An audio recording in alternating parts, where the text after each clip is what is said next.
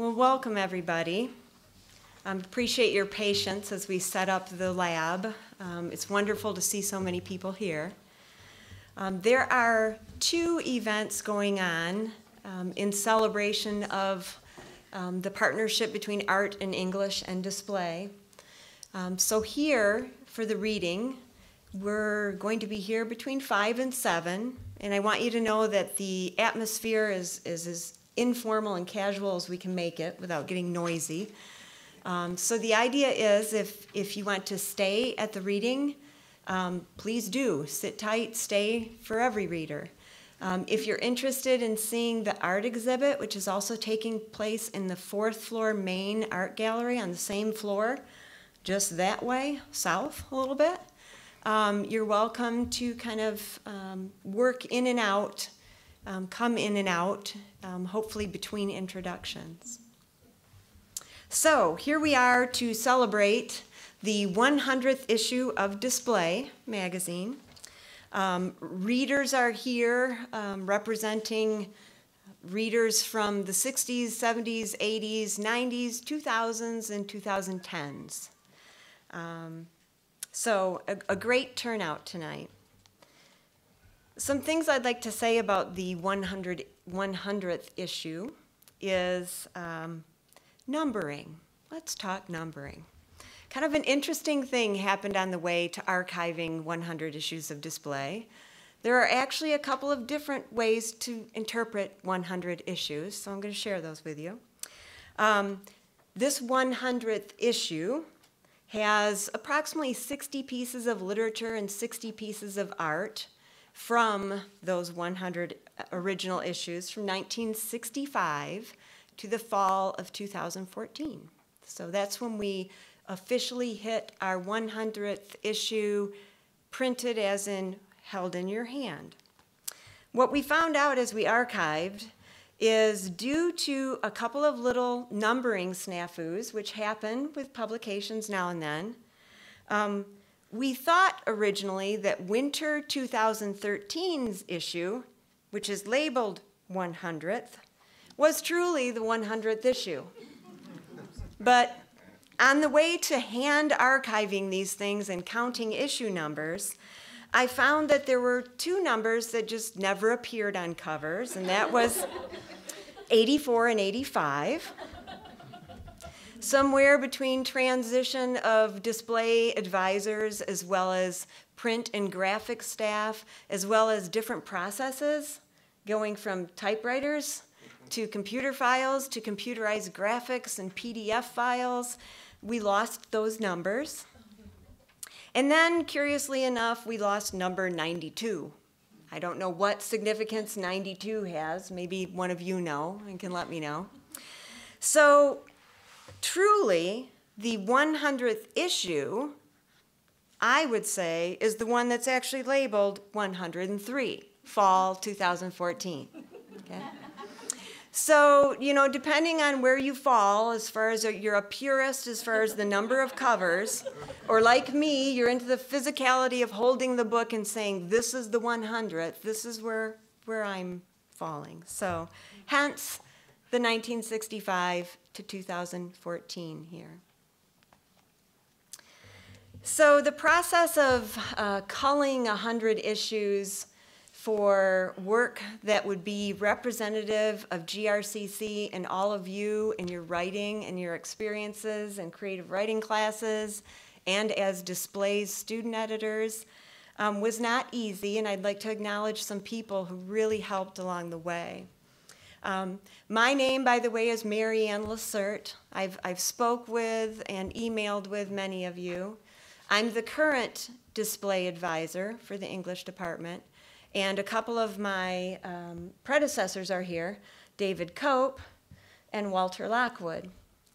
So first and foremost, there was a first round going through of every issue of Display since 1965. Walt left with a huge archived box of displays, and because he had, what did we figure out it was, 36 and a half years of advisor experience? 30-some, 36 and a half.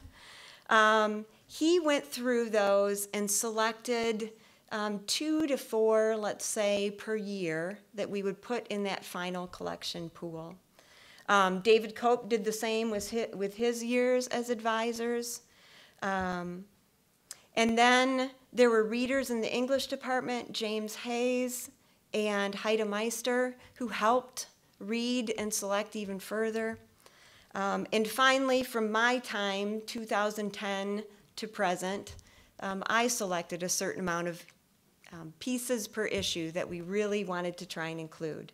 And of course, we had about 200 pieces then. So Robin Van Rooyen was doing the same thing that I was doing in the art department, going through, marking art. And so we got to the point where we had about 200 each, and we got to the point where we decided, okay, 50. That makes sense. There's 100 years, 100 issues, 100 pieces. That's it. We have to do this. And then it got to the point where we couldn't cut any more great pieces anymore. So in a near tearful phone conversation, we agreed to let each other go at 60 some. So I'm not even sure how many numbers of pieces ended up here. I know that we've taken great care of the ones that are here. 60 some sounds nice as a number to me. A couple other people who were really instrumental in that process. Mike Clodwitter, the GRCC librarian and archivist, scanned all of those original hard copy pre-digital file issues for us. And actually, he's working with me now on a digital archive of all issues of Display that we hope to have ready sometime in the future. Amanda Kosek was our designer in graphics and printing. And Julie Stevenson Williams is a former display advisor that had a few years between David and I, who was not able to be here, but I want to thank her for her time as an advisor also. So I'd like to get our reading started. And again, as many readers who feel comfortable sitting up front, I'd invite you to sit up front so you don't have to crawl over our audience, but that's okay too. We're crowded and I love it. What we're going to do is we're going to each introduce a group of our readers. And we're going to start at the beginning. There's a reading order sequence that hopefully readers and many of you have. Walt Lockwood will introduce readers from the 60s, 70s, and 80s.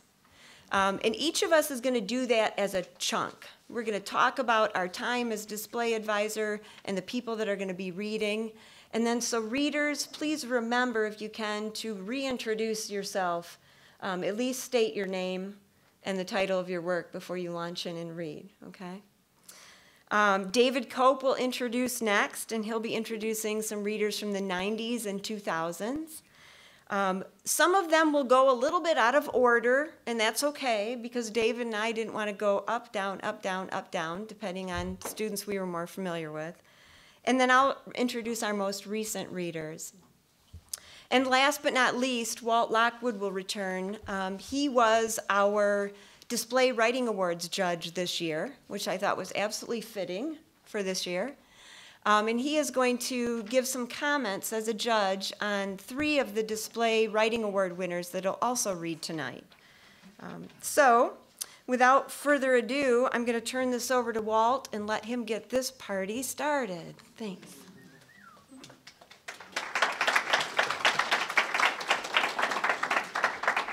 Thanks, Marianne.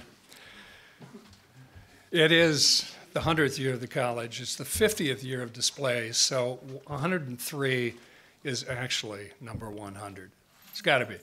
I thought maybe the problem was that originally we numbered the issues in Roman numerals, and it got to a point where nobody could read them anymore.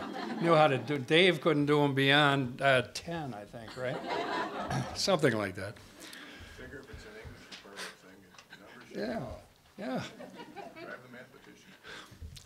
Anyway, I started teaching here in the midpoint of the 64-65 school year, and I was immediately given a group, a club called the Pins Club, which was a little writers club at the college. And there had been earlier ones by different names, but I don't know why I got it, but I got it.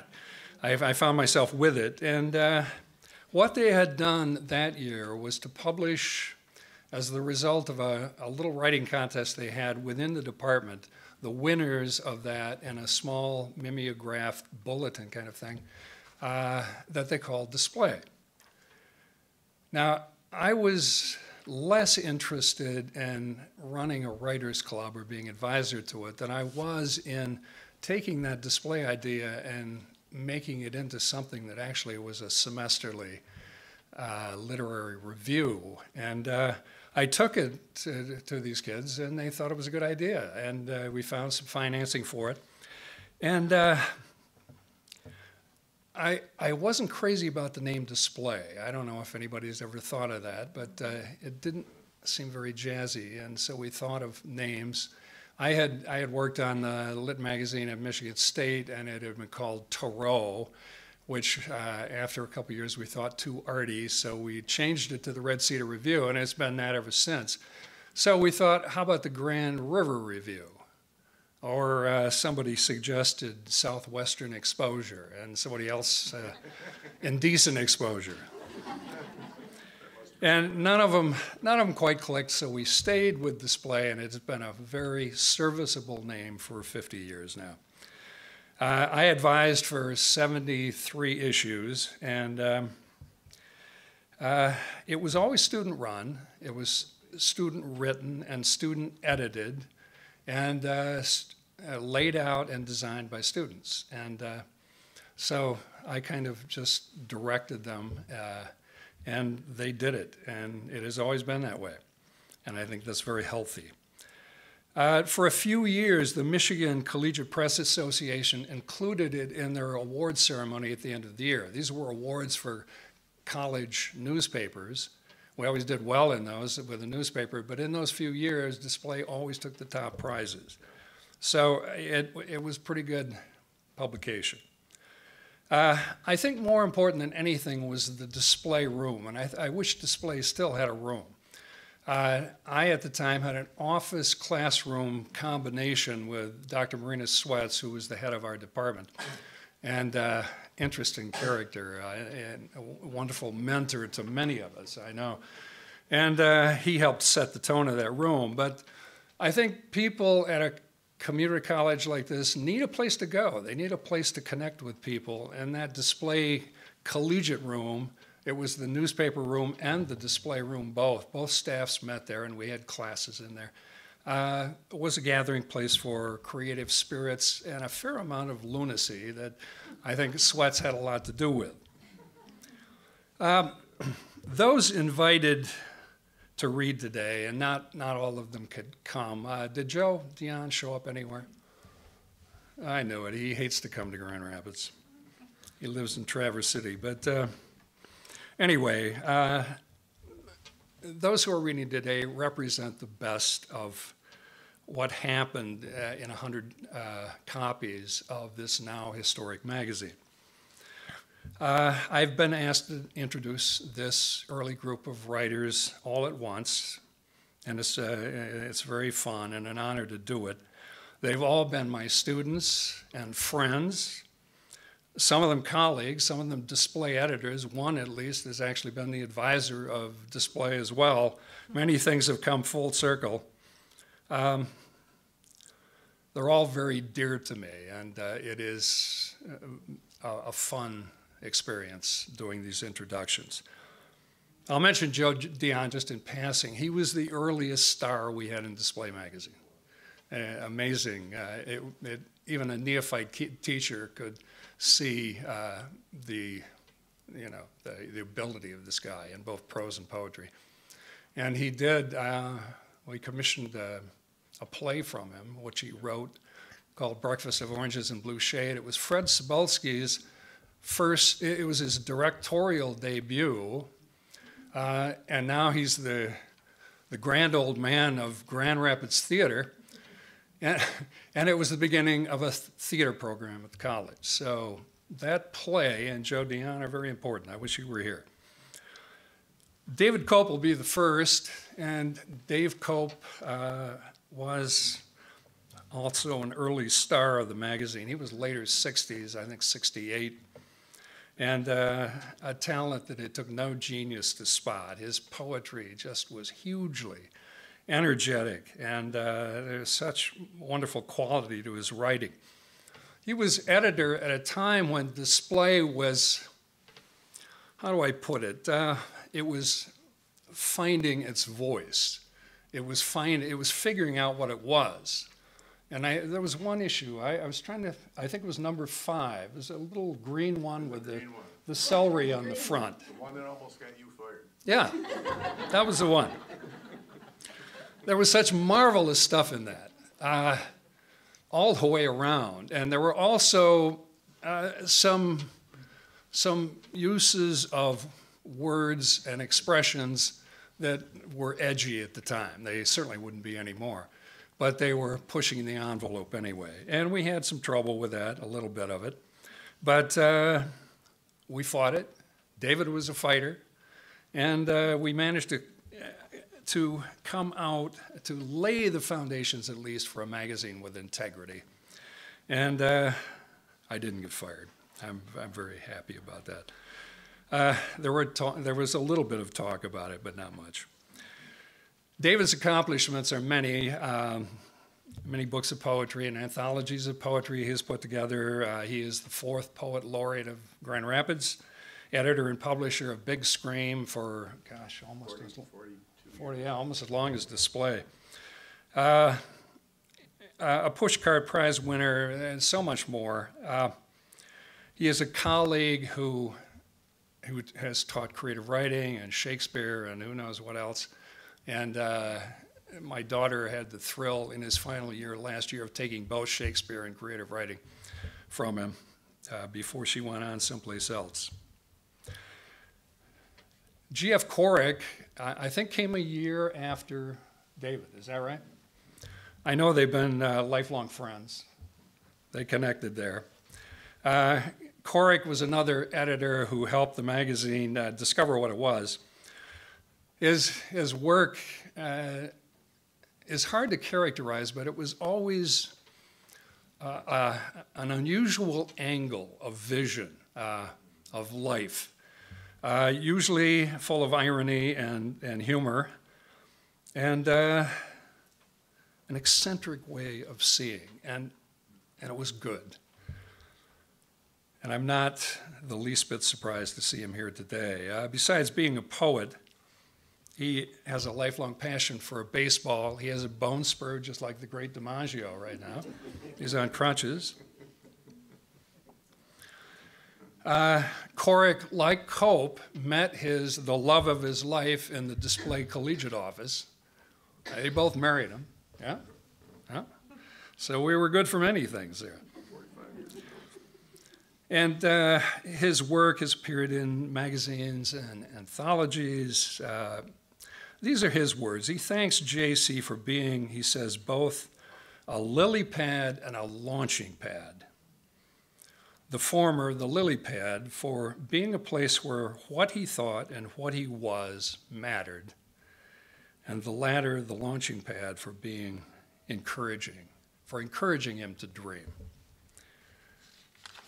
He will be second in line. The third is Barb Saunier. Barb is right back here. She's, oh, by the way, David is reading a poem called Once Upon the Contemplation of War, and it must be very weird to go back that many years and read something from your early days, you know? Humbling, anyway. Corrick's is called Untitled. He was always bad at titles. A poem. Barb Saunier is going to read Wind Blows East. Barb was in the mid-70s. I remember the creative writing class she was in as if it were yesterday, first floor of the old West building. Marvelous bunch in there. They were mostly a little bit older than the normal student, mostly women, and very lively and a joy to teach, and they kept me on my toes. Barb's work was bright, it was edgy, it was funny, just full of potential. I think you were painting fancy furniture at the time, right? Yeah. That was your job. Yep. She would go on to the University of Michigan and then to Western and then come full circle back as a creative writing instructor at the college here. Her body of poetry and accomplishment continues to grow. She publishes in poetry reviews, has had pushcart nominations, took first prize in the MacGuffin National Poetry Hunt. She was my office partner for quite a number of years. We enjoyed each other's company, I think, didn't we? Yeah, seems like it. We laughed, we complained about papers together, and never once dusted the place in all those years. Never. In her retirement and in mine, a love of horses continues to connect us. Another one, this one from the 80s, Buck Matthews. Buck is right back here. A name very familiar to many. He was my student in a night class. It was full of adults. One of them was Dave Wallace, very lively bunch. Dave was the editor of Wonderland magazine at the press at the time. And Buck has been so visible in the community for so many years. He was weatherman and for Wood TV and a talk show host on television. And then the general manager of Blue Lake, the public radio station. And he's going to read an excerpt from his story, Catch the High Tide. Catch the High Tide was in the best of our 25-year volume as well. Of all the stories that have been written in this display, this is one of a handful of the best. And it was interesting to discover that this public man was such an exceptional writer. I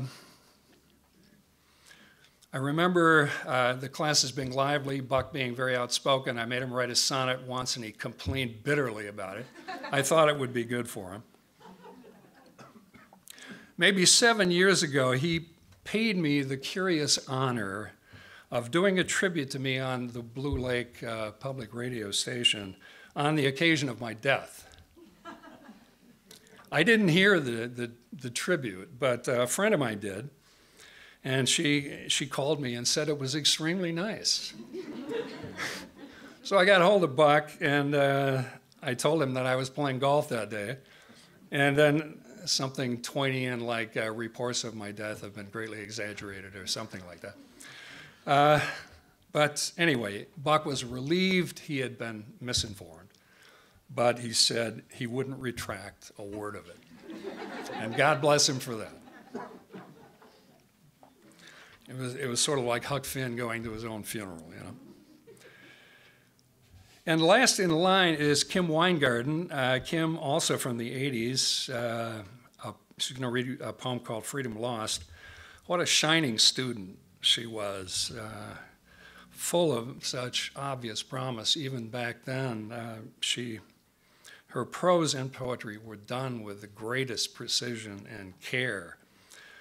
She would come full circle like some of the others and become a writing teacher here, creative writing, and she's been here for 25 years now, which astounds me. She's a graduate of the Iowa Writing Workshop as an MFA in creative writing and has studied in Russia as a Fulbright scholar and has taught Russian lit, and Russia figures prominently in her recent poetry. She publishes in poetry reviews and anthologies and often does readings with Barb Sonne. So David is first, and please mention your names as you come up, all right? That's all right. Well, we'll see how this one goes. Dave Cope, and this is Once Upon the Contemplation of War. Okay, I gotta give it a tiny bit of context. Nowhere does it mention the war, the Vietnam War. It was raging, and we were right in the middle of it as students. I was already thinking about, should I go to Canada? I had already had 2 friends killed. I had another friend whose brother sent back Vietnamese fingers in the mail. I could not deal with that up front. what I wound up writing about was ordinary things that had previously meant a great deal to me that suddenly were absolutely meaningless. That was where I was at that point, and this poem sort of catches that. It's a clunky piece. Lucy DeLouf, who was my poetry teacher, had me write a syllabic, and it's one of those rare times when I wrote something that was one of those formal things, which I've always despised anyways. So there's a lot of extra syllables in it that I would have cut out if it had been up to me. And reading it over, I kind of had to laugh because I was making fun of old people that had silver hair. Shit comes full circle in so many ways. I'll try to do this. I'll try to get through this without laughing. We'll see. Have to think about my friends, I guess. In the sidewalk by the benches, there are cracks where insects crawl and pigeons eat. The child has been to the library and has seen all the silver-haired geniuses wrinkling wrinkled brows at yellow pages. There's a smell about a library, a smell like old trunks in attics, and so he left. On the brown bench by the crosses and the green statues of the park, he curiously stares, his face unscrewed, at the insects trundling among the wispy bits washed out and brown. The pigeons salute him from the gray battlements of their castles, library gargoyles, and the tops of war monuments. There's a grayness in the park, a quiet, an evenness, somehow in the middle of this screeching car horn city. The brown-coated and washed-out old men make no noise turning the pages of their newspapers, and the knitting grandmas are hidden by the great green bush by the bench. Only the fountain sounds, its hollow, squishing waters arc across the gray-green pool, fall, mingle in a liquid body. My friends are on those monuments now.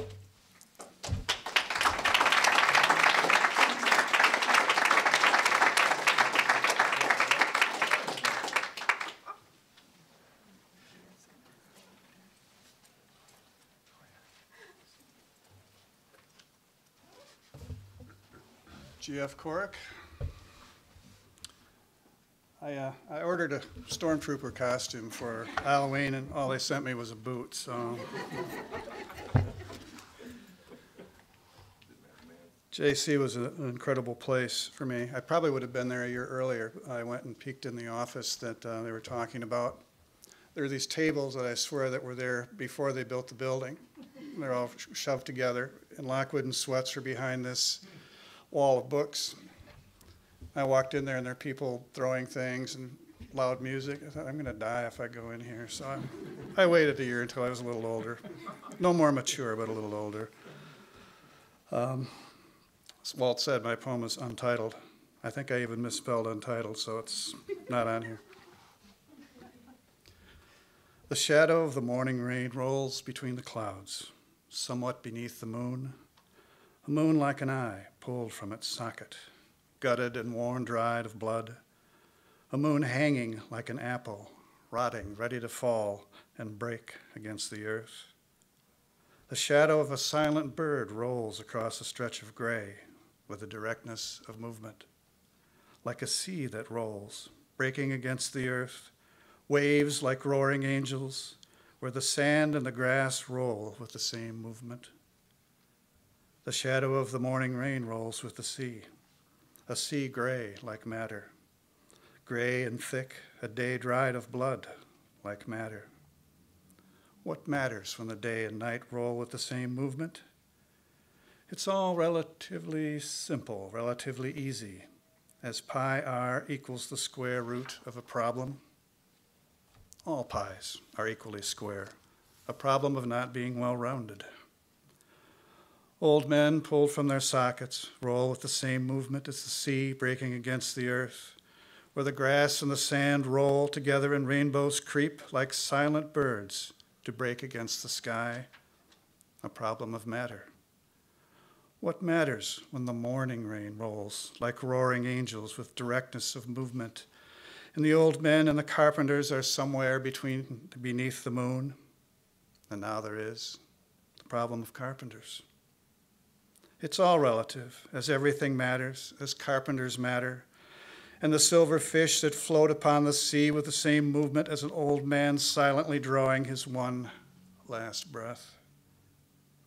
The shadow of the morning rain rolls between the clouds, across a stretch of gray matter, thick with sand and grass, and there is the problem of carpenters and sun that's never seen, somewhat beneath the shadow of the moon, a moon like a pie, equally square, with the same movement as everything that is matter, matter gutted and worn, dried of blood, all relatively simple. But there is a problem of carpenters. Thank you.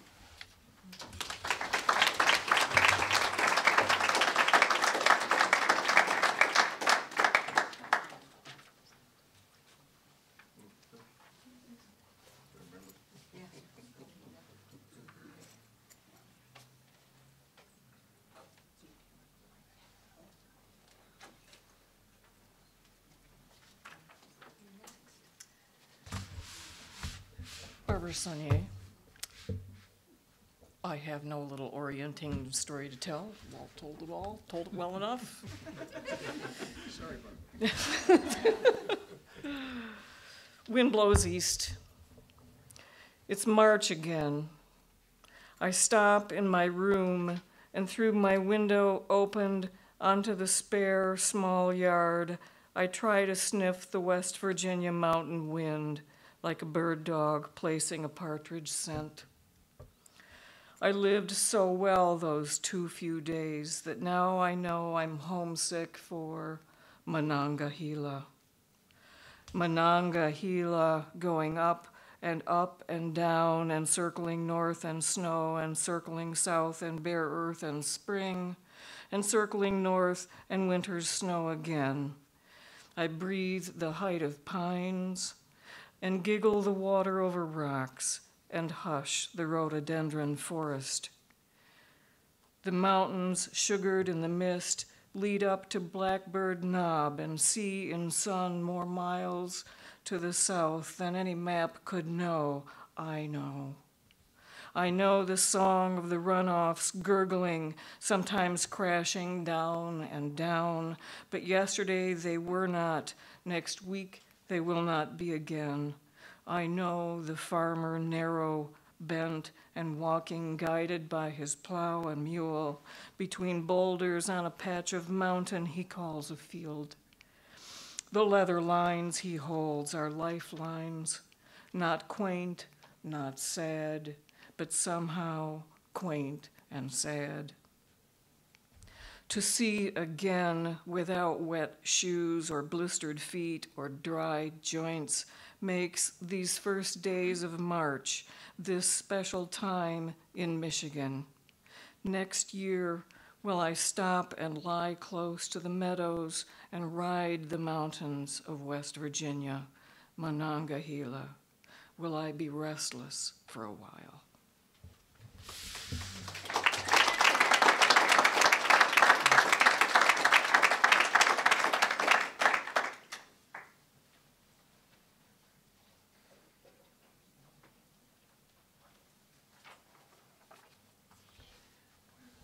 I'm Buck Matthews.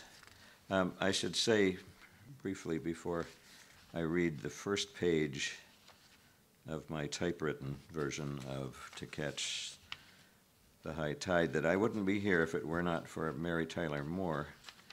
I read in the Sunday issue of the Press many years ago that himself had written a screenplay that was to be made into an HBO movie. I had wanted to learn how to write dialogue. I had written a lot of expository stuff in magazines, but I didn't know how to write how people talk to each other. And so I called him up and I said, before you move to Hollywood, I want to take your course. He said, I'm not going to Hollywood. Are you crazy? He said, I don't want to live that lifestyle.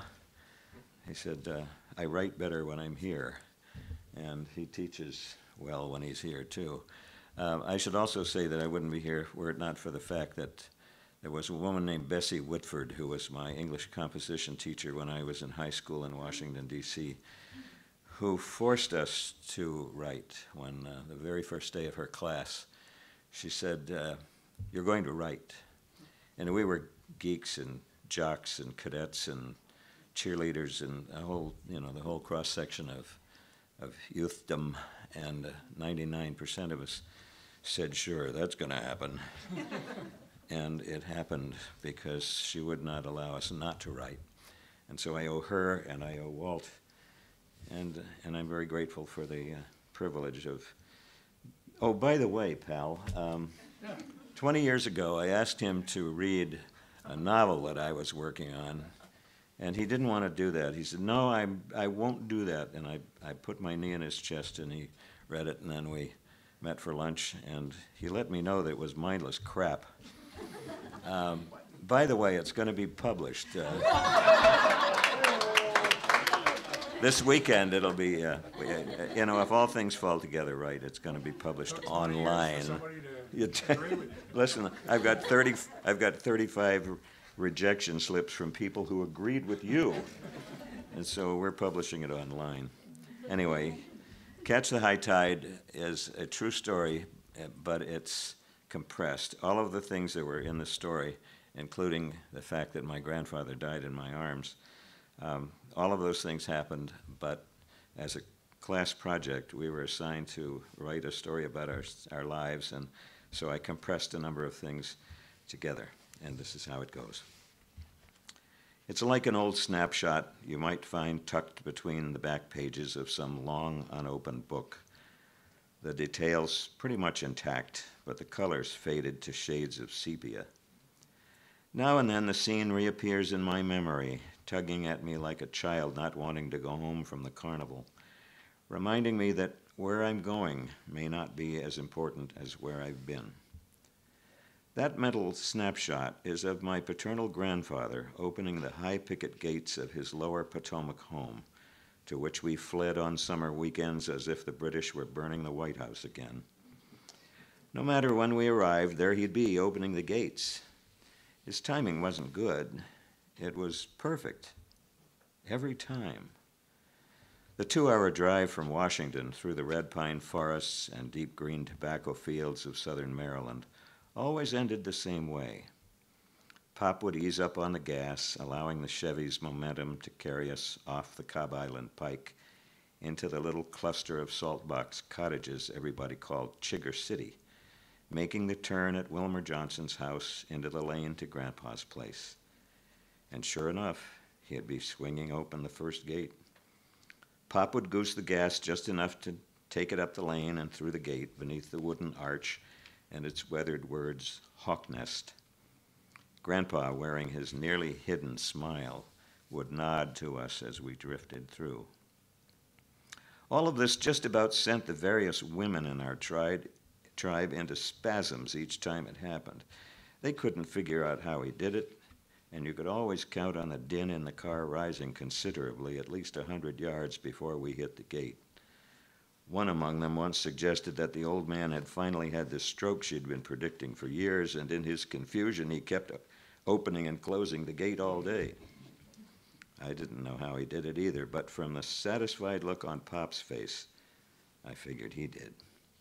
It didn't matter to me, since Grandpa knew all that needed to be known about almost everything.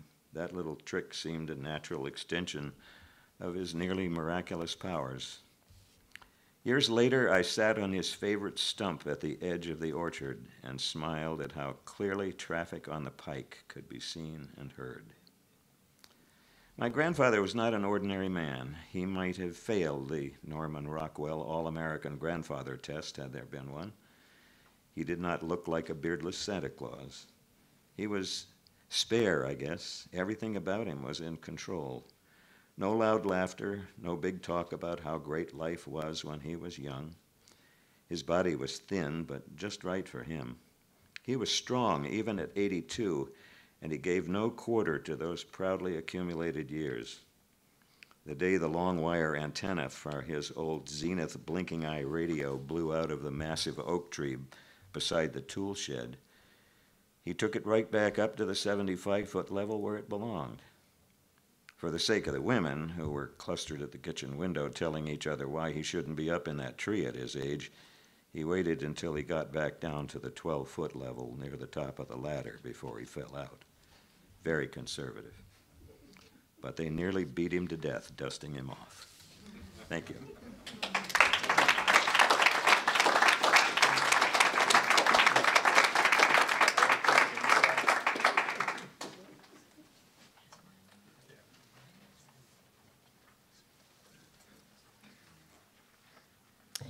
It's so good to see so many of you here, and yes, this is humbling to read this particular poem because it feels like I was maybe 2 or 3 when I wrote it. That much time has gone by. I'm here to read my poem, but what I'm really here for is to support my students. A number of my creative writing students are here to read their work. They have been exceptional to work with. And 10, 15 years from now, I may see some of them on the street and not be able to call them by name, but I will certainly remember their work. This poem is called Freedom Lost. Drawn in confinement, I watch you, wind-tossed hair that moves so unlike you. Laughter long paralyzed by pavement unyielding. Your body tumbled from metal to stillness. Your reach will not take you to touch. Memory forgets the weight of you. Wheels now carry you silent to playground children, running with open arms. Thank you.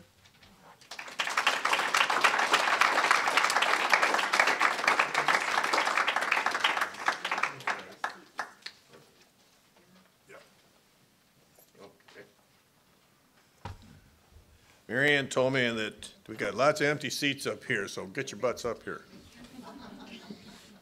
I can see there's a real bum's rush going on here. Okay, so I got a few to do here. Many of you know that I spent 18 years as a custodian before I went full-time as a professor.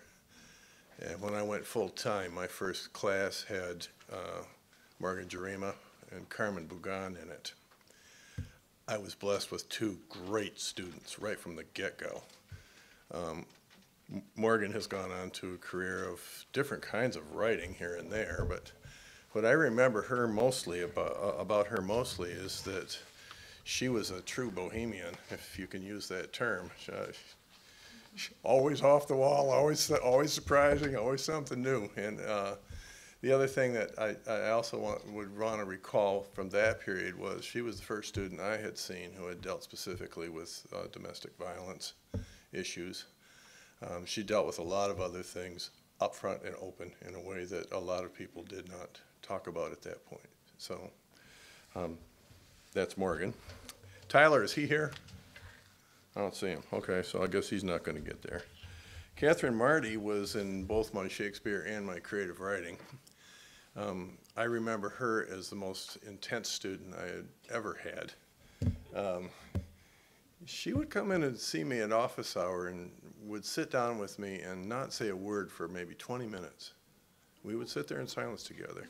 And then all of a sudden she would unload, and it would be this most wonderful conversation where I was having trouble keeping up with her because she was throwing out so many ideas at the same time.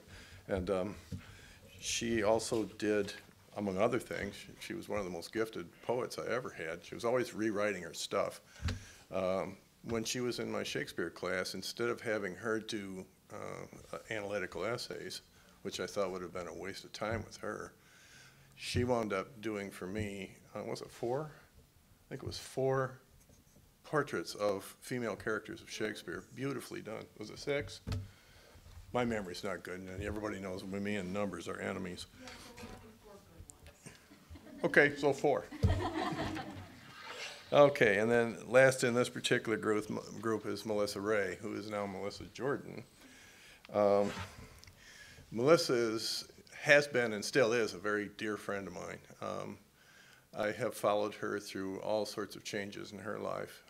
When she was my student, she was one who dealt with sexual harassment issues up front and in a lot of different ways, doing exposés, if you will, of the kinds of problems young girls and young women have. But she also dealt with disability issues, the problems of being on the other side of sanity in a way that very few people I have seen have been able to handle.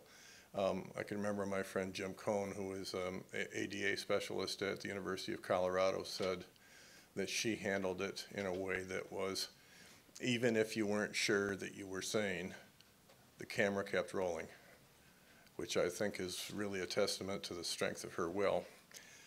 Beyond that, there's the poem that she'll be reading tonight, Acceptance, which is really an honoring of her family and her grandfather in particular. So one of the best poems I ever got from a student. So got 3 good ones here. Hope I got everything right. Yeah.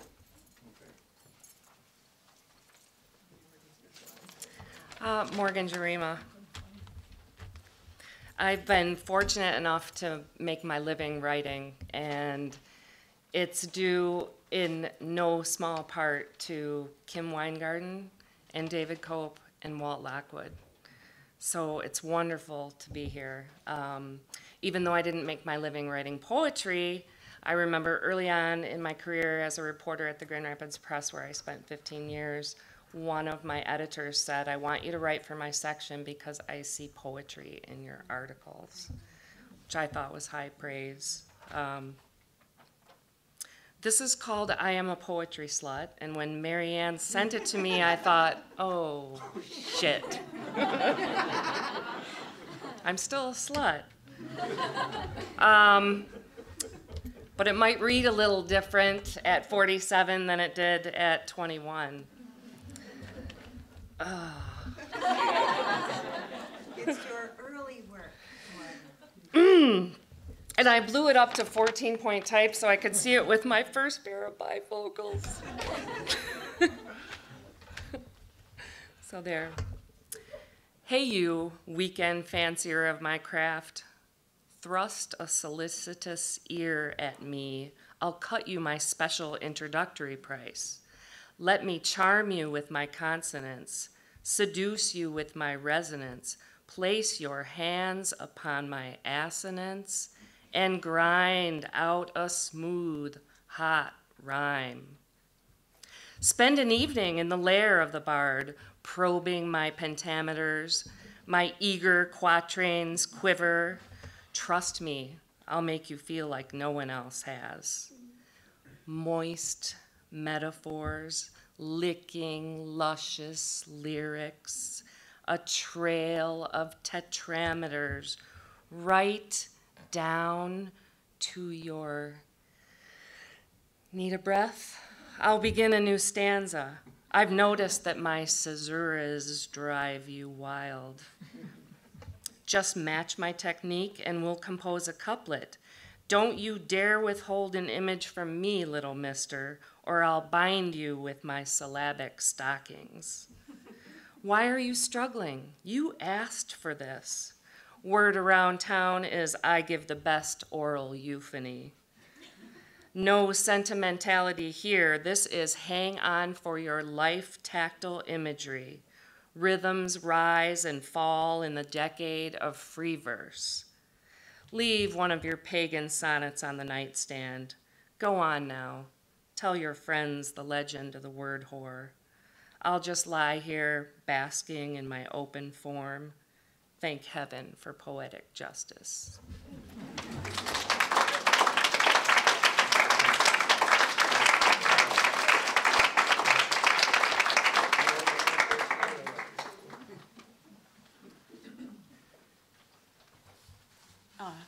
I'm Catherine Marty, and what I'm going to read is actually the poem in display is CCW 2295 or 2495, which is it's the code for a concealed carry license. What I'm going to read is like the director's cut, you might say. It has all of the lines that I like and none of the ones that now embarrass me.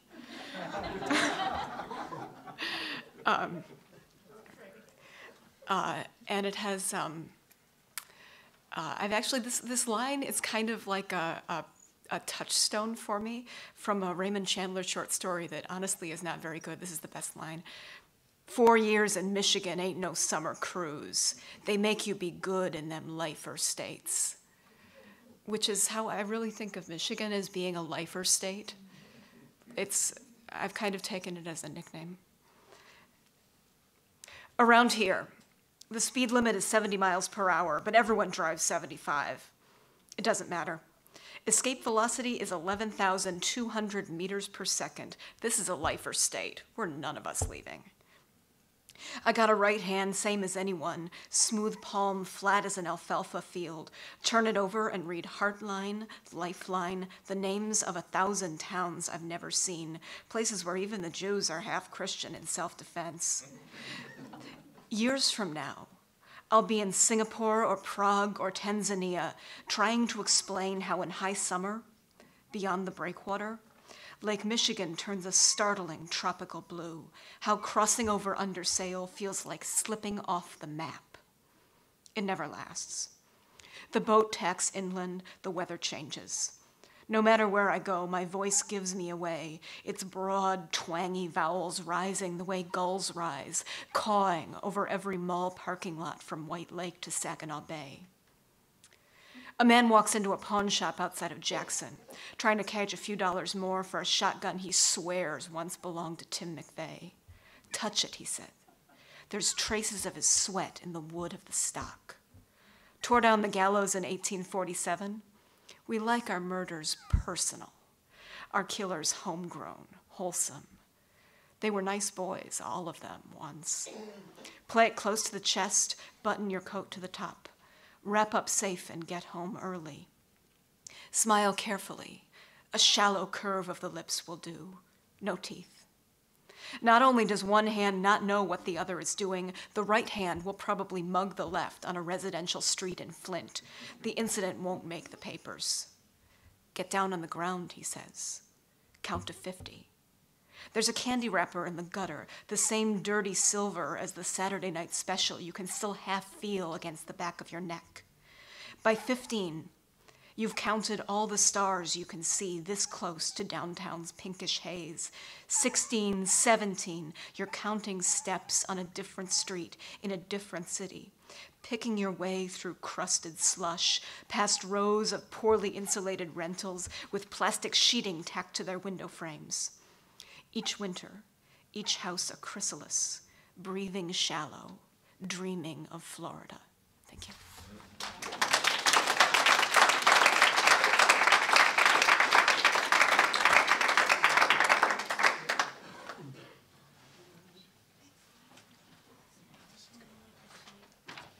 Hi, I'm Melissa Ray, now Melissa Jordan. First off, I just got off a plane from Seattle about 3 hours ago, so I'm a little stuffy-headed still, so please bear with me. This poem is called Acceptance. It deals with my grandmother dying. My grandfather has now passed. It's been a couple of years, and I haven't read this since then. I read it a couple of days ago, and it feels very different to me than it did when I first wrote it. Okay, acceptance. My grandmother is dying. My shoulders are keeping my mother steady, her tears rolling down my naked arm.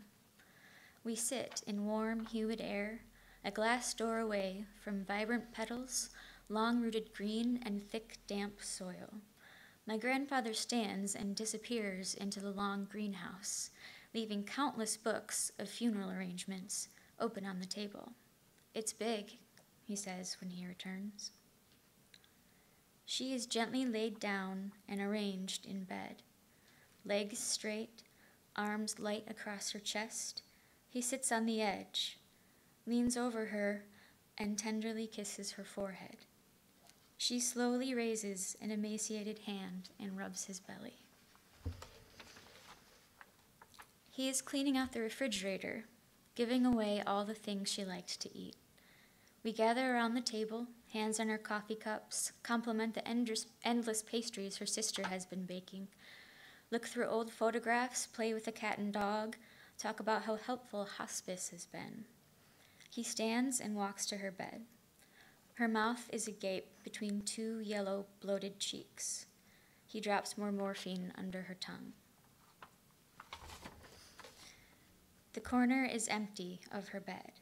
There are phone calls, fees, and visitation times. We sit around the table, occasionally catching each other's eyes, attempting empathetic smiles through our tears. My mother reads the obituary to her father. He weeps.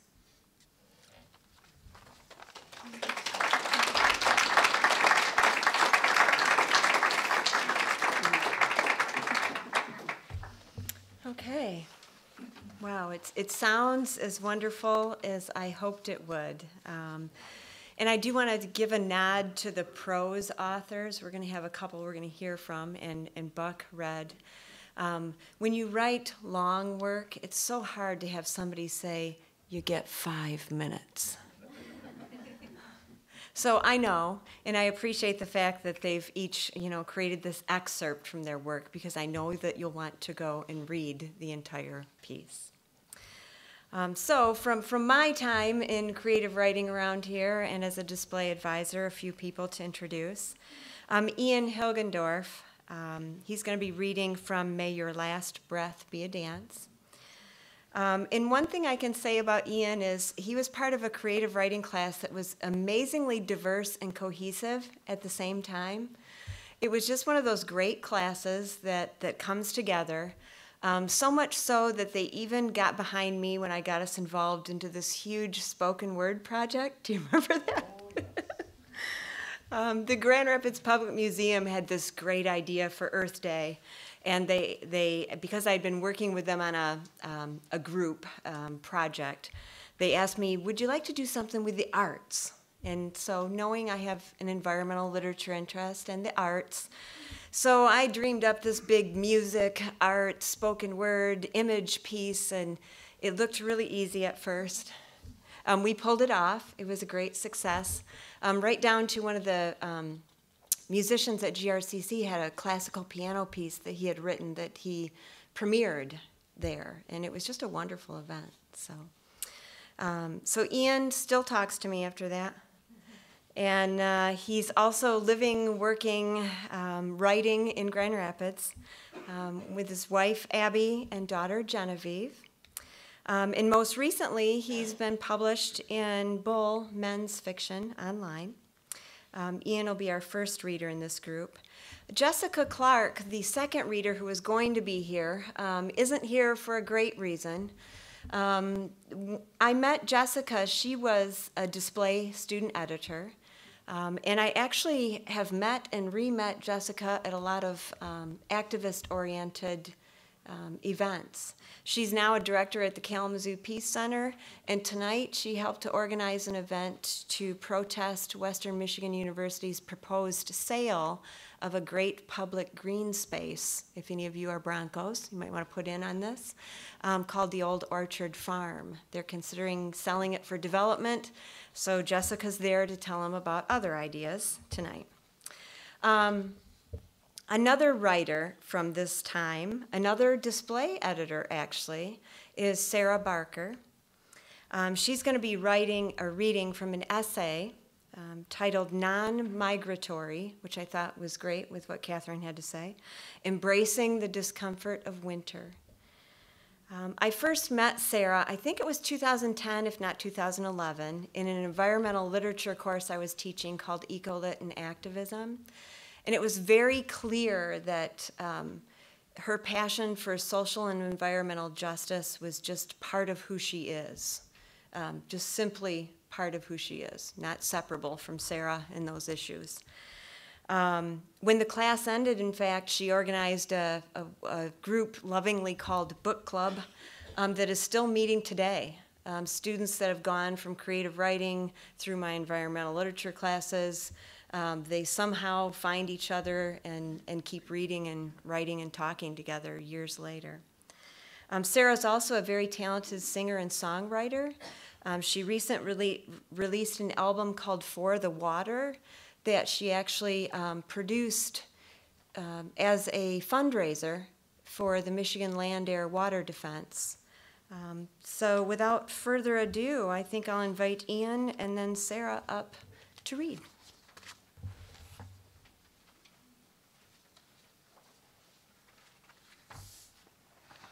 Thank you, Mary Ann. One of the great things about being a long fiction writer, as Mary Ann pointed out, is that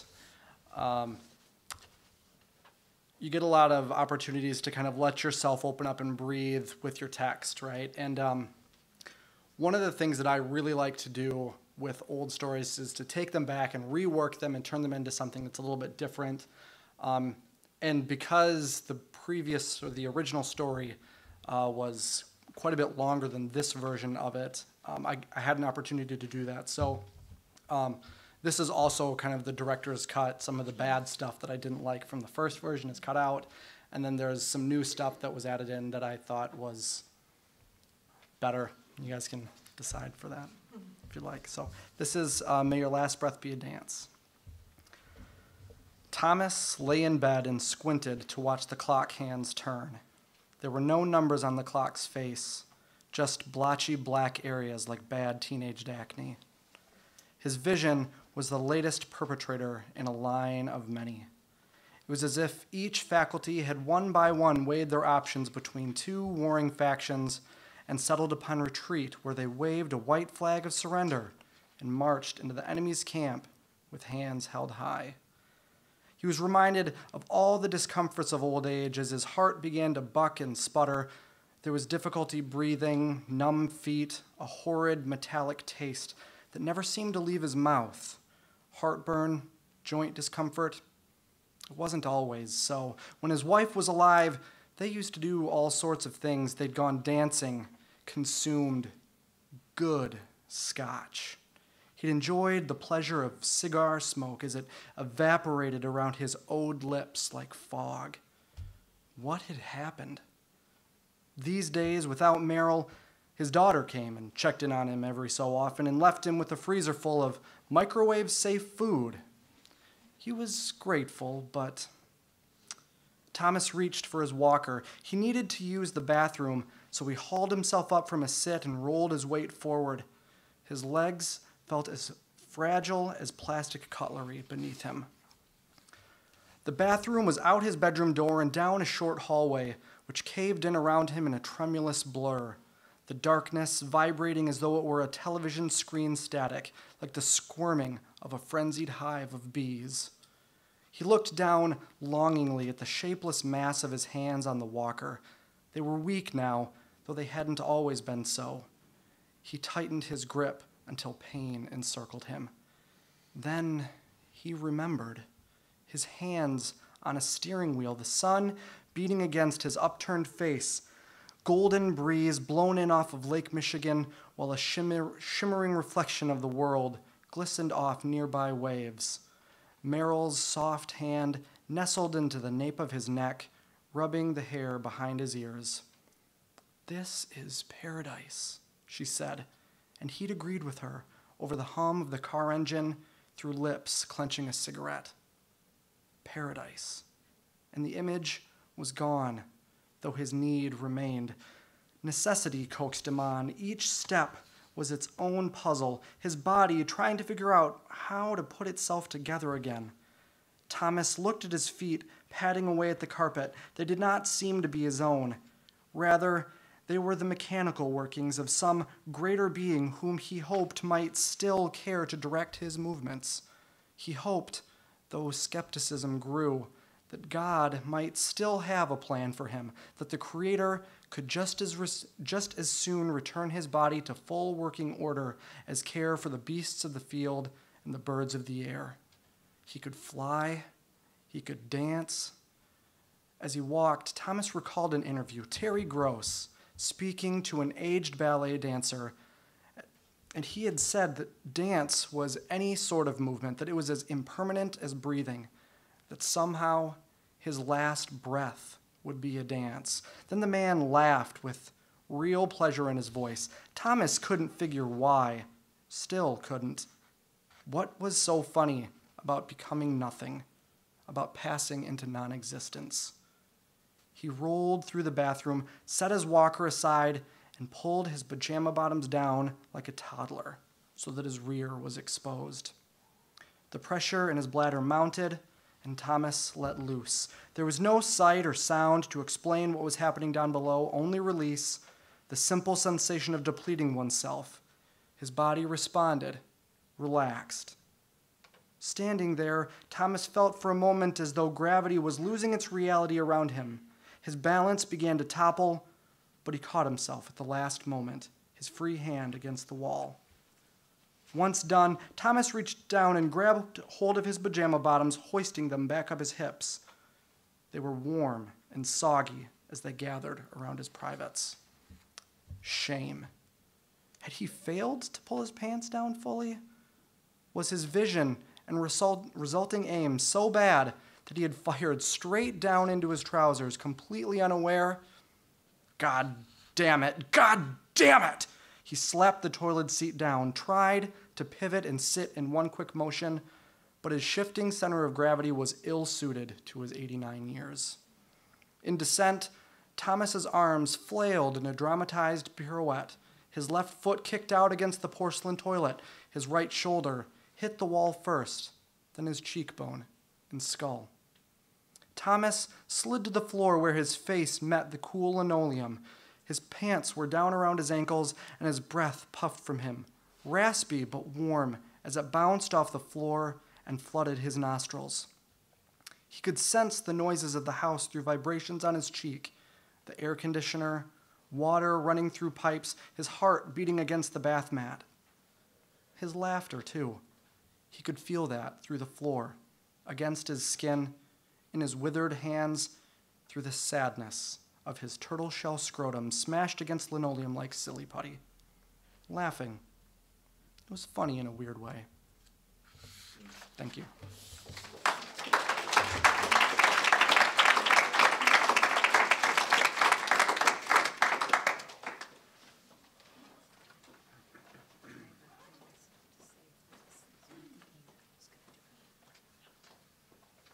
Hi, I'm Sarah Barker.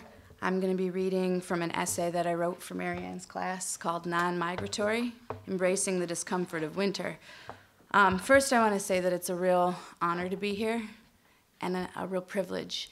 And I think the real privilege, though, was being here as a student, because without GRCC, I would have never found my voice. This is my little nod to all the no-shows, because it was really hard to whittle this down. But I did my best, so kind of ride with me. The black, unforgiving waters crept around the patches of ice, reminding me that it took ages for the last shift in climate to create the Great Lakes. My gaze widened with the thought of bearing witness to what could have been summer in the midway point of change. I consider myself fortunate to call this place my home, rooted near the unpredictability of one of the planet's largest reserves of glacial fresh water. Migration seems to be the trend here in Michigan, to leave when things get cold, uncomfortable. People leave in search of jobs, food, shelter from the storms, the ones blowing in off the lake and the ones that brew deep inside their marrow. They keep moving, refuse to adapt. They uproot their own history, leaving the state, the lakes, the forest to fend against toxic industrial practices in the promise of revenue for a desperate budget. My brother packed up and left over 10 years ago now, before the total collapse of Detroit. The rumblings of the coming bankruptcy were within the state's infrastructure. Those were the initial tremors when he decided to go. He thought he could leave the sting of the frigid bitterness of being a gay man in conservative West Michigan behind him. Over the past few months, I've heard the anger and grief reviving in his guts, revealing itself in his tone, his language, and his tears.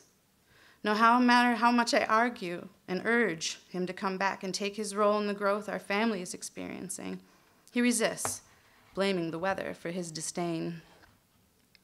To have come of age here as a hypersensitive woman has made me wonderfully steadfast, like the trees. The lack of comfort during the precipitous winters and humid summers have fed my nature and made me adaptable to the climate of adversity. My brother made himself a transplant.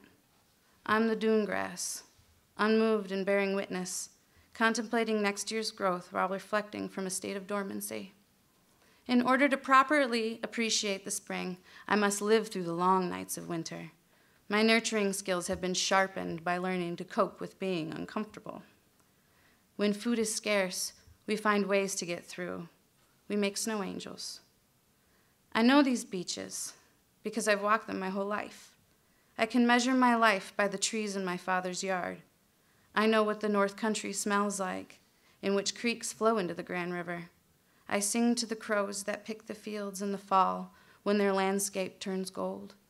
I hear the frogs of my mother's backyard that once sang so loud and joyous grow quieter each year as more housing developments fill in their wetlands, their only home. I anticipate the return of the birds who dine on fish and seek refuge in the Gulf of Mexico over the winter. They might not come back the same after the catastrophe of last spring's BP oil spill, if you can call that kind of human negligence an accidental spill, and the untested chemical dispersants used by the U.S. government to combat the 205.8 million gallons of crude unleashed into the water. I see the invasive emerald ash borer decimate forests alongside other insect blights because recent winters aren't long enough to keep their populations down. While the semi-trucks loaded with trees rumble down the highway, the latest gold rush of natural gas and the deadly consequences of hydraulic fracturing are threatening our water supply with 2,122 times the safe level of radiation. When people ran for the beaches last April as record high temperatures coaxed out the cherry and apple blossoms out too soon, I expressed feelings of uneasiness with my late gardening partner. The truths that nature presents are not always comfortable. The farmers of the region saw it when their crops were bombarded by a late ice storm. It seems our new norms are rogue ice storms, freakish unseasonable occurrences of winter, red lightning, and an uncomfortable feeling in my gut as I'm hypnotized by the beauty of it. This is our winter. The desperation of sparrows and crows foraging for food is what we are experiencing in Michigan, like they have been for decades in West Virginia. Those who refuse to deal with the uncomfortable truth of where the profit-driven free market and unchecked industrial complex end in America run from it to where things are still growing. They attempt to remove themselves from the nature of it. The beauty of winter is the reversal of comfort and growth. It is a blank canvas, waiting, reflecting, germinating the seeds of spring, of new growth, with new perils. We, in Michigan, are Americans' proving grounds. Our cupboards barren, our ground still frozen. The ravages of desire manifest in our lakes and landfills stuffed with trash from Canada and neighboring states. We have a very uncomfortable choice to make about nature, or we shall suffer the fate of the garbage islands of Manila or the rivers of Indonesia. Let the third world state be visible to the masses. The time has come to see. I choose to be non-migratory. The warmer climates do not suit me in their growth of gated communities on alligator habitats. I've grown accustomed to adversity, to austerity, to being uncomfortable, as discomfort has spurned my growth and creativity. It is my nature to make new. I am, of course, a mother. Mothers struggle through pain in order to create new life, then fight like hell to protect it. So I shall either serve to set an example of where we go from here, or a glaring tragedy marking the way we should have gone, but embarked upon too late. Nature is not the mother that spoils her children with luxury, but rather teaches them lessons of responsibility to life. All life, even if those lessons don't seem palatable. There's no running away from home this time. There will be nowhere left that's unaffected by nature's mandate. To change our nature from detached consumers in our comfortable houses back to one another in the land on which we depend. Nature will change us. This we all have in common. Thank you.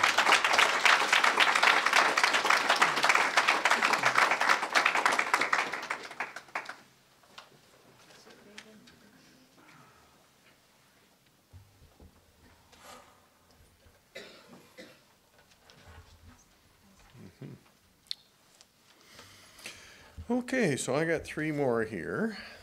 Mike Zone, where's he at? Right here. Hiding back there, yeah. Mike's a filmmaker, scripter, a screenwriter, but he's a whole lot of other things too. He's done a bit of traveling, bit of film work. He wrote for a surreal pulp fiction blog entitled Fiction Stew, essays in 616 Zine and Occupocalypse. Okay. He's currently working at a blue-collar warehouse job, which I can relate to. I did that for a while. He's done some freelance screenwriting and editing. He's currently in the running for HBO's diverse writers search. I expect great things from Mike. He's one of these people that just never stops growing. He'll be doing a piece called Shock Doctrine Bride. Taylor Jean Drayton is the second one here, and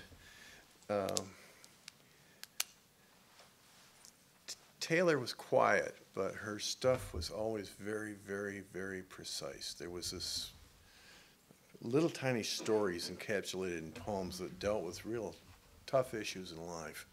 I always found her stuff really amazing, and I don't think people saw it, enough people saw in it what I did. But anyways, that's another story. Her poetry work is now on a bit of hiatus because she is focusing on building her makeup artistry business. So if you want to know something about makeup, come and see her. She's also completing her degree in social work while trying not to be too distracted by her best friend, Yuri the dog. Okay, and finally, Samantha Jo Resner. Jo is going to read The Island. She's currently attending Grand Valley State University and I think going into teaching. Is that right? English teaching. So it's one of the things I loved about doing this job was how many people went on to become either writers or teachers and then connected with me later. And those of you who are teachers, just to make a point, you want to keep in touch with the best and brightest of your students. Get on Facebook when you retire and make friends. I got all my creative writers and I got all my Shakespeare students. I talk all the time. The dialogues continue to this day. Okay, so Mike, you're up first. Oh, thanks.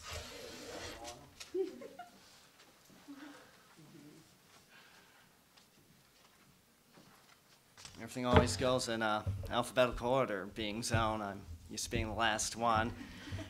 Man, I can't wait till this whole working for a living thing stops. Well, I'm going to be reading my poem, Shock Doctrine Bride. A little background on it. I'll be honest, there's nothing beautiful about being poor, but love, you know, that can be beautiful.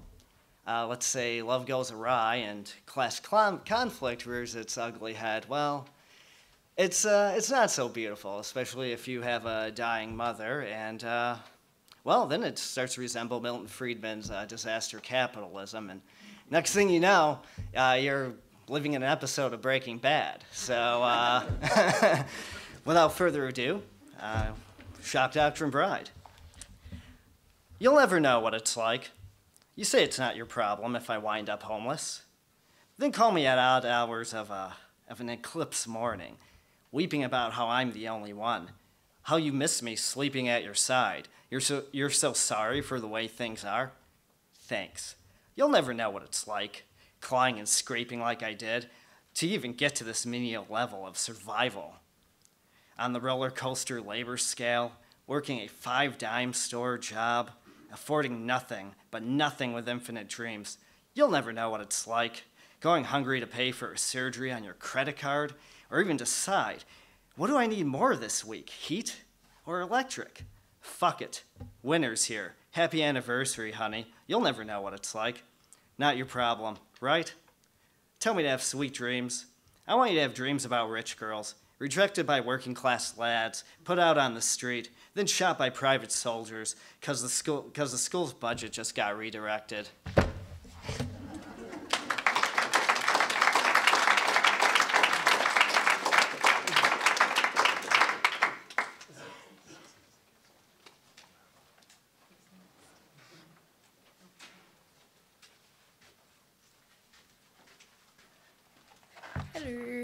Hello, Taylor Drayton. Dave's right. I don't like reading things out loud, and I never have, and I probably never will.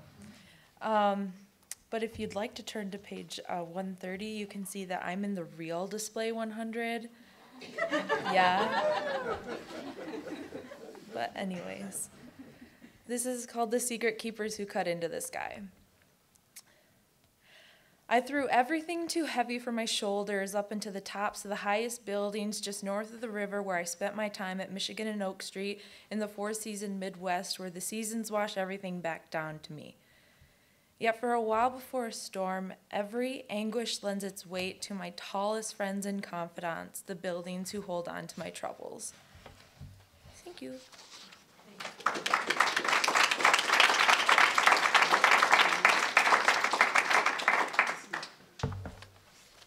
Hello, I'm Samantha Resner, and I'm going to be reading The Island. A lot of people actually ask me if this is a metaphor, but it's actually not. I grew up on a lake, and so this is based off of a real island. I was very drawn to nature and to the water as a child, so much that my family actually nicknamed me the mermaid. So, so this is the island. The first time I swam all the way to the island, I was 10 years old. I climbed out of that lake like a wild thing, mud between my toes, seaweed in my hair. A breath of relief left my lungs as a startled baby turtle jumped back into the water and swam away. My makeshift home slightly storm damaged. I gathered large branches and leaves as construction material. A garden snake slithered quickly past me as I trudged through bushes picking blackberries. As the sky changed from blue to purple, I climbed a tall tree and watched the sunset over the horizon. I rubbed my tired eyes. The stars and moon and the flicker of a firefly were the only light left. The crickets and the bullfrogs sang a ballad, and in the distance, my mother's worried voice calling my name.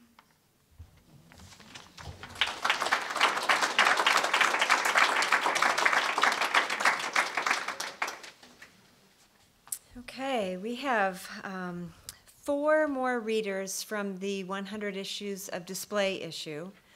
And then there are some current Display Writing Award winners, 3 who are here that are going to read as our closing.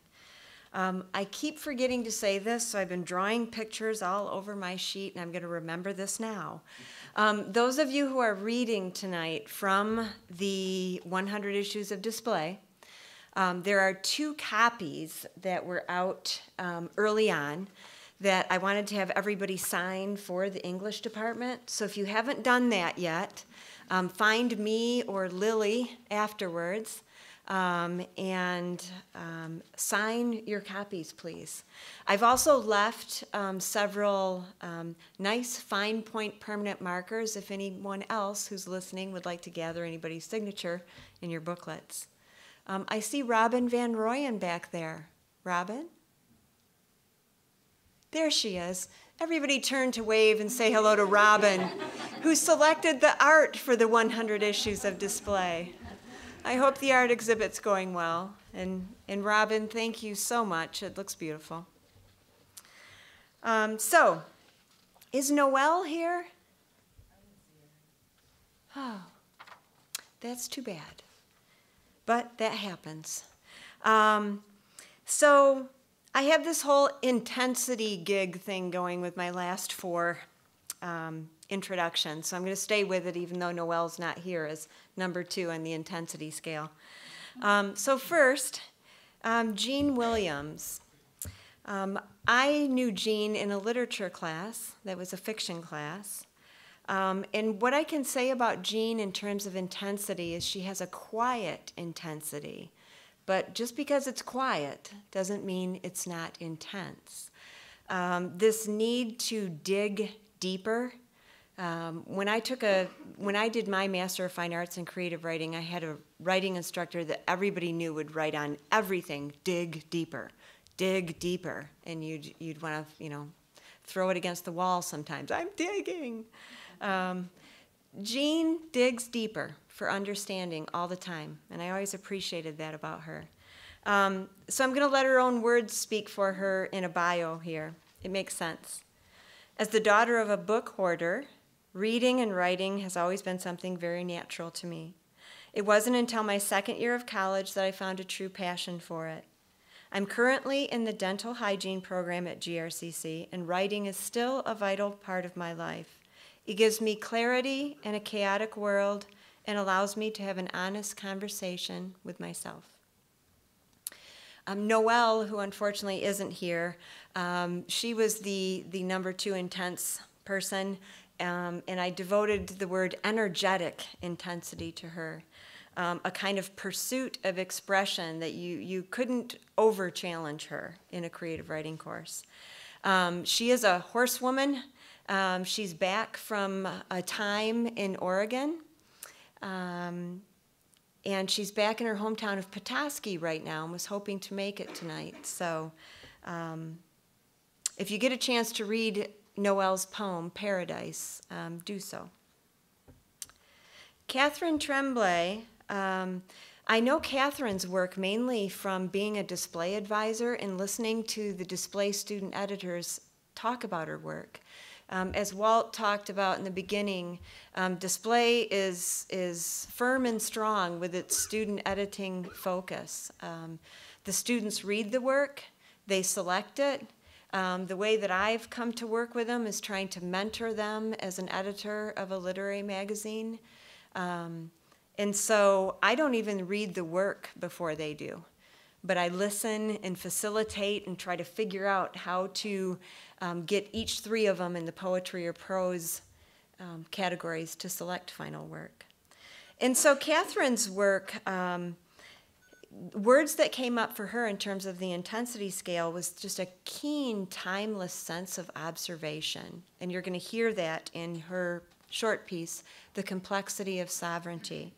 It's no surprise then to find out that she, after leaving GRCC in 2012 to 2014, she's at Grand Valley State University majoring in film and video production, and that she hopes on entering a career as a documentary filmmaker. So there's that keen sense of observation for sure.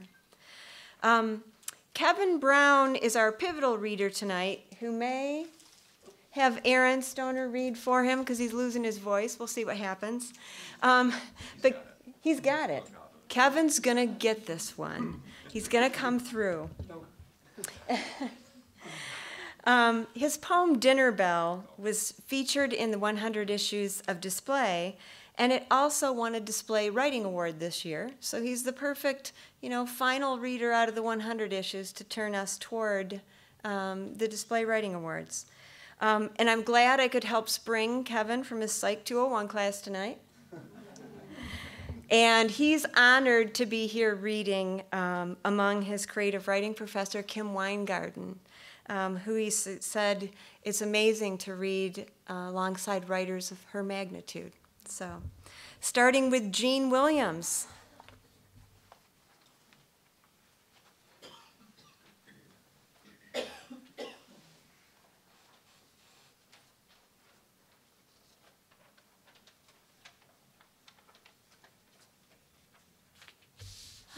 Never been in front of this many people before. Hope my face doesn't turn too red. I wrote a poem in Mrs. Weingarten's creative writing class, actually. It's a replacement poem. It was inspired by Sylvia Plath Stillborn, and it's called Donkey Farm. These donkeys cannot see. It's an unquenchable thirst. They silenced their hooves and tongues beyond weak. Their inky eyes gleamed with obedience. If they shied away from floating around like clouds, it couldn't be for absence of heartbeat. Oh, I do hold what masters the strings. They are mundane in thought and desire and every meal. They gaze so obliviously in the thirsty meadow. They slave and slave and slave and slave for me. And yet the mule doesn't fuss and the sun always comes. They are not jacks, they are not even asses, though they carry a jacky and an assy stare. It wouldn't be fair if they were humans, and perhaps they once were. But they are peasants, and they're full near peasants without fowl, and they easily leap and do not question the hoop.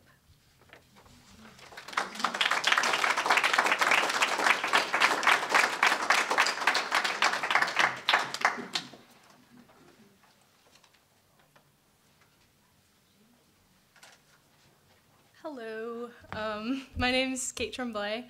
I am super honored to be here. Super honored to be in 2 100-year centennial editions as well.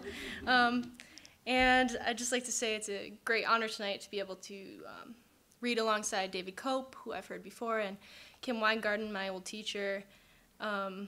It's just been really surreal to be here. In fact, I had to bring witnesses so that I can remember it later. So my piece is called The Complexity of Sovereignty. There are bees making their home in my porch. All the light in the world is focused on them, and it refracts into my eyes, stunning me with brilliance. There's a quickness of purpose here, like a steady beating heart, and I wonder if the width of my hips and the lengths of my arms could operate the same. Placid in a summer haze, I watch them fly. Their orotund voices hum in unison as they flit from flower to ground to tree to nest. Looking up, they are swimming in an absolute blue, but the sun makes me turn away and examine once again their home in my home. All is obscured behind a supporting beam, so I lean in, careful not to offend their petulant humors. My neighbors decorate with tessellations of shapes, forming a half-finished hive. Some are departing. They leave behind them a queen, though they are all crowned in gold, and brothers too numerous to count. Others enter, twitching their legs together to shake off pollen and finding their place in the labyrinth. My senses fail me in that I can't see inside their exclusive guild, nor can I join. I am too massive, clumsy, and afraid. When a cloud passes over the porch, they carry on while I stop to shiver in the shadow. They have each other, and I only have a vague idea of what their existence is really like. Folding my arms into myself against the chill, a keen pain shoots up from wrist to brain to mouth with a sharp intake of breath, and as I look down at the sting, the shuddering shell of the bee falls like an autumn leaf to the weather-bleached wood. Bending down, I pick it up and hold it delicately in the center of my palm, just for a moment, until the wind casts it away and I am myself again. Thank you.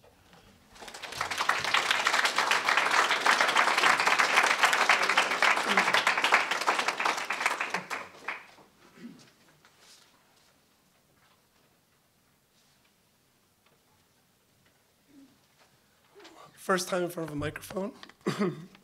See how this goes. Hopefully I don't lose my voice too much. This is dinner bell. The diamond field's empty as the dinner bell rings. Mothers holler, yell, and whistle. My friends quickly scatter and flee. Afraid of their screams, they race towards home. I holster my glove and bat as I pedal home, pedaling towards that ring, my ring. The dinner bell rings. I hear it echo through clanking tags and blanks. Mealtime, it nears us on the firing range. Practice makes perfect, my mom used to say, when I'd pull on my bike from a day of play. My mother lectured me to be a man. Oh, mama, what have I done? The dinner bell rings. It rings and rings. My ears are deafened. The shells come raining down. Caught in an open field, my hand a blurry red, surrounded by my friends, the dead. Mama, ring the bell. Take me home. Take me home. Let me hear that dinner bell. Thank you.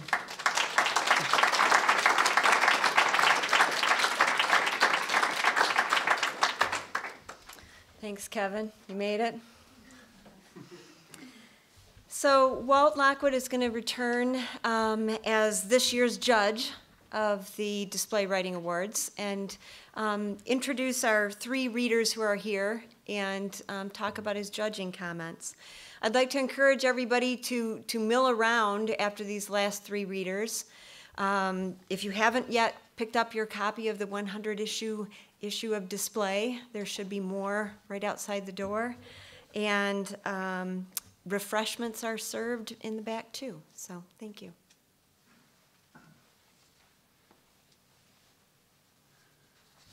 Marianne has asked me to read the comments I made to each of the winners, which is a bit difficult because I addressed them to them instead of to a general audience.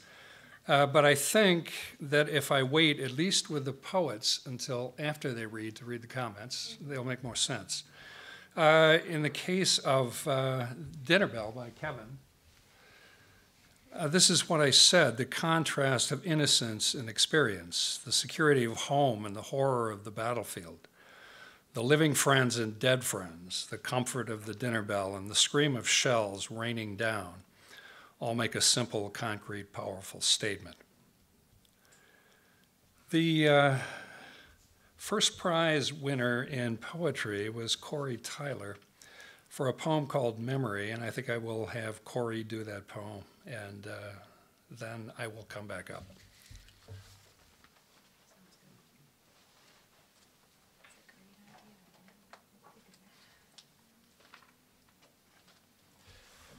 Good evening. I look much better as a memory. Faded glances and still strong feelings. That sensation of running your fingers through my hair, so much kinder than a photograph. So much sweeter than video. Still evokes more emotion than any minced words love letter that I wrote and read while I was drunk at 2. And that I passed you in the morning as you left for work. It becomes less about acne scars and bloodshot eyes, more about whispered words on endless nights, and the memory of your steady time breathing, in and out on repeat in the middle of the night. But crueler still, for the pictures just end, the letters burn, and the CD with all our little trysts and turns, smashed and melted in the fireplace, that we sat by on late winter nights, talking endless on about how the world will end. But memories never really end. Like embers of a house fire, they just keep burning until they've drawn all they can, and what's left must collapse.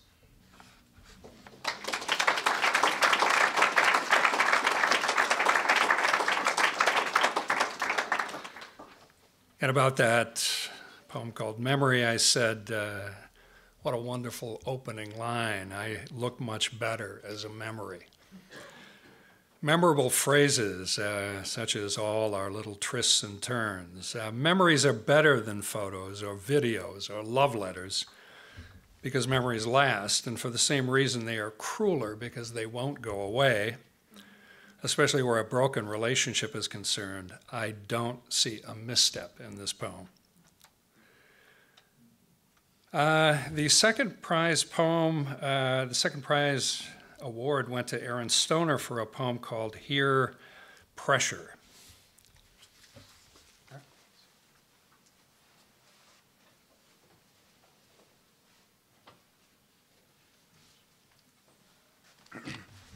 Good evening.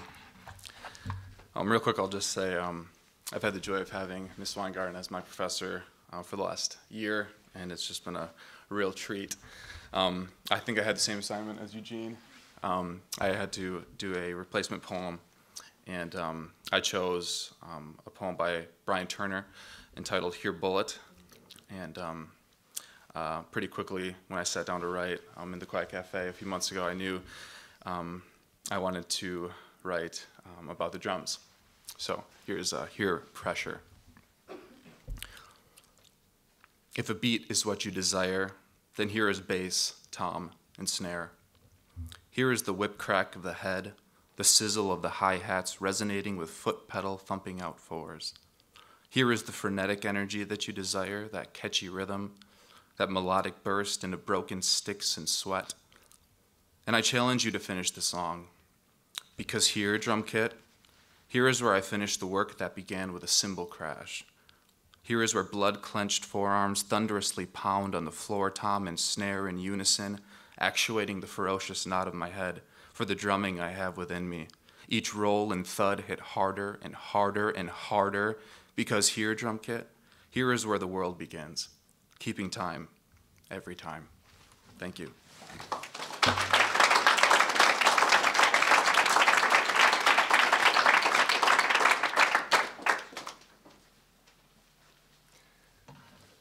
And my comment to that poem, Here Pressure, it echoes Brian Turner's intense poem. It turns Turner's life-taking bullet into life-giving rhythms of the Personas drums and art.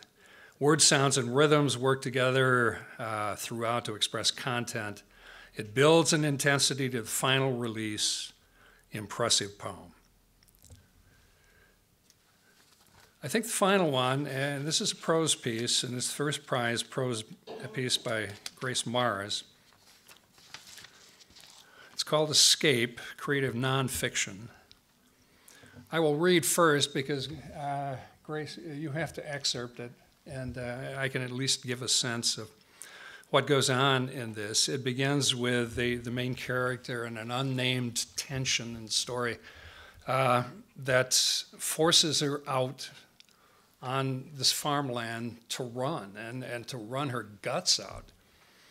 And we keep running with her, and as the story progresses, we wonder what the issues are in it, and then all of a sudden, at the end, there is this jarring revelation of purpose. And it delivers beautifully. Excellent writing, solid structure.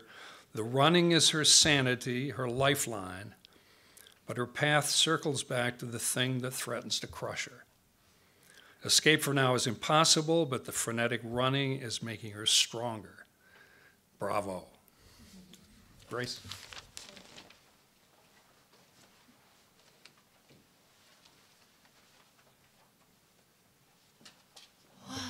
That is, after so many amazing authors, a bit of a hard act to follow up.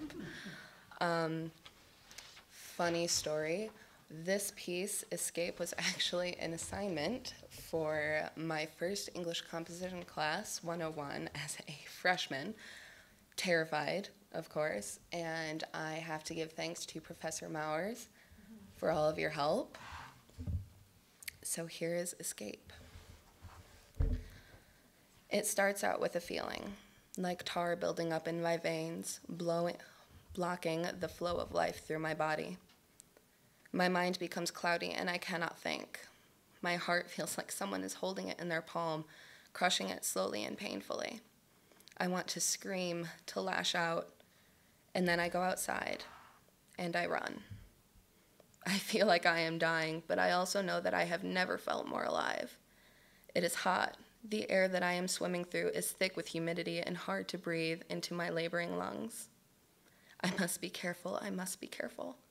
The tractor has left marks in the ground, deep holes that my feet dip into, holes where I nearly sprain or even break my ankles. Sweat drips into my eyes as I look down every few paces to where my feet will fall in just a moment, praying that I will not trip. The sun is shining almost obnoxiously, burning my skin slowly, one cell at a time. My clothes are all black and soak in the heat uncomfortably, but I ignore it as I smile. This sensation, this absolute exhaustion that I was already feeling, it was one of the most exhilarating things I can ever remember. For once, I am in absolute control. I control where I run, how fast I go, how far I go. And nobody can control me. Nobody can stop me. I can push to the brink of inability and push a little more. The power is stunning, captivating. This is my choice, my ability. I jump over one of the dugouts in the field, and the weeds slap against my bare shins as I go. The skin from my ankles to my knees itches from weed scratching, caressing lightly as I rush past. I want to stop and pull up my socks or to rub the itch away, but I don't. I get very close to the humming fence, and the cows on the other side rush away in instinctive fear, self-preservation kicking into gear as they disappear. I veer to the right and rush into the little valley that is created between three rolling hills. I slowly come to a stop, safely hidden from the sight of the road or my neighbors, and allow myself to embrace just how exhausted I feel, mind, body, and soul. My legs burn, my chest hurts, but the sense of freedom remains.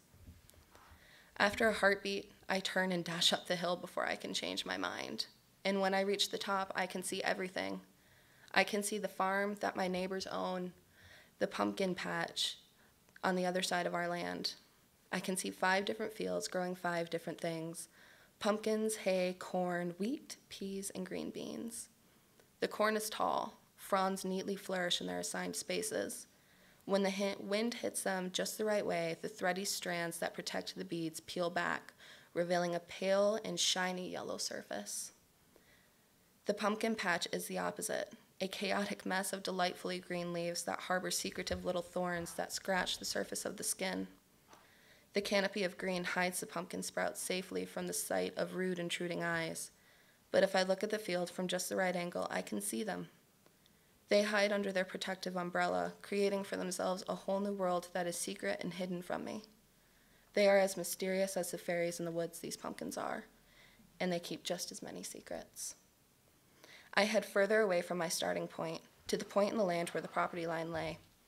It isn't a line, it is a gateway, a crossing. The weeds are higher here, fronds reach up to my waist. I step carefully, watching for the snakes that have made this haven their home. And when they have had enough time to disperse, I cross over, and I am in another land. The pumpkins are growing on the other side of the old dirt path, hidden by trees, overcast and shadowed by their leaves, giving me a reprieve from the relentless sun. And I start running again, as fast as my legs will go. I will die, my lungs will explode, I will pass out from exhaustion. These are all very real feelings racing through me, but the freedom again trumps them all. No one knows where I am. No one can ruin the serenity, the peace that I feel in this place where no one knows that I go. It is my own sacred, secret, hidden world. The path goes down a sharp hill, and now I am not running so much as controlling the way my feet fall, bounce off the ground, and then fall again. The dirt is loose here, and there are deep tracks from tractor tires, slightly washed away by the heavy rain. The hill evens out, and I sprint as fast as I can until I pass the two full fields of tall corn and make a sharp turn to the left that takes me through the divisor between cornfield and pumpkin patch. I sprint until I am almost to the woods, but I stop at the ditch. The path goes over a pipe that bridges the gap, but then it empties either side into each other below my feet. Tall fronds grow on the edges, and a green froth settles on the surface. I pick up a handful of rocks and toss them strategically, testing the depth of the water, seeing how far I can make the mossy froth sink down. I do this every time I come here, and I do it without fail. Every time a handful of rocks, and every time, one at a time, I throw them down. A red one, rough on the surface and gritty, about the size of a crabapple, cuts through the surface of the froth and sinks down. It stirs up the water, and I can smell the stink that rises above the surface. The rain had washed the fertilizer from the 4 surrounding fields into the ditch. I let the last rock, the size of my fingernail, slide between my fingers and watch it drop. And I look at the woods, thick and green, while I stretch. They are beautiful, mysterious. They reach up to the sky like skyscrapers, hiding whatever their depths contain. I am jealous of them. Then I turn away, back to the path from which I came. My lungs are now thankfully recovered. My burning muscles are slowly cooling. And then it floods through me like a waterfall over a stone. The frustration leaves, draining like a poison from the blood, and my resolve returns to me. My mother is dead. I cannot change that fact. My stepfather despises me. I cannot change that. But my brother needs me. Most of all, I cannot change that. I would not change that even if I could. But one thing I can do. I can run. I can escape, if just for a while, but I always go back. And so it will start all over again.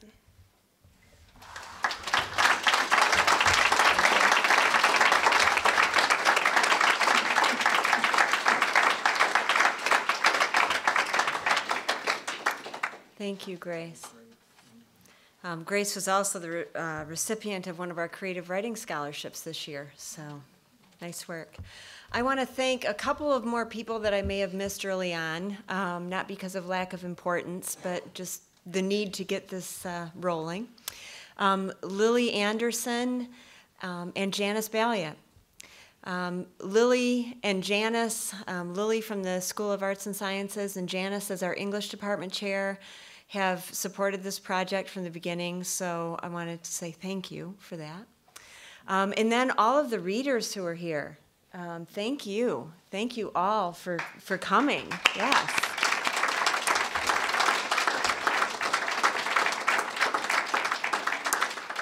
And of course, our former display advisors, David Cope and Walt Lockwood.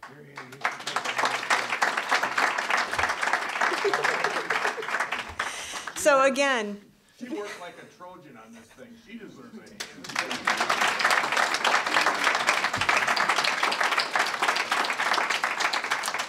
thanks, David.